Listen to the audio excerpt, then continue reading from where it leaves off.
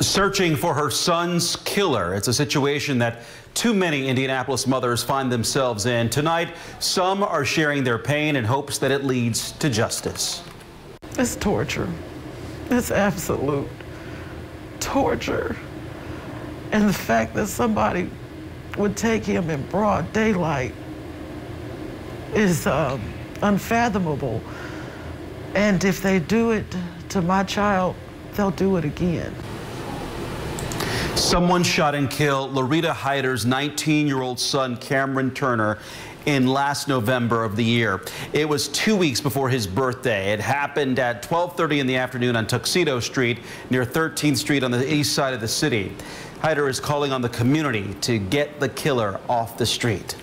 When it's your family, you want them to talk. So that's all I ask. Look at my son and realize that it could be your child. Broad daylight. It wasn't as if he was somewhere that he shouldn't be. He was around by a friend's house. It wasn't as if it was midnight or 2 o'clock in the morning. It was 12:30 in the afternoon on a Saturday.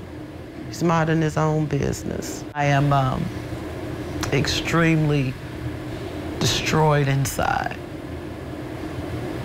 And I just need a little help.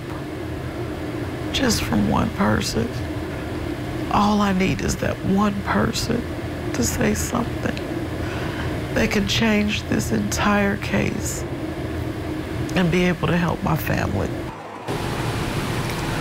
Hyder stressed that she wants her son's killer caught, not just for herself, but so that they cannot hurt anyone else in the future.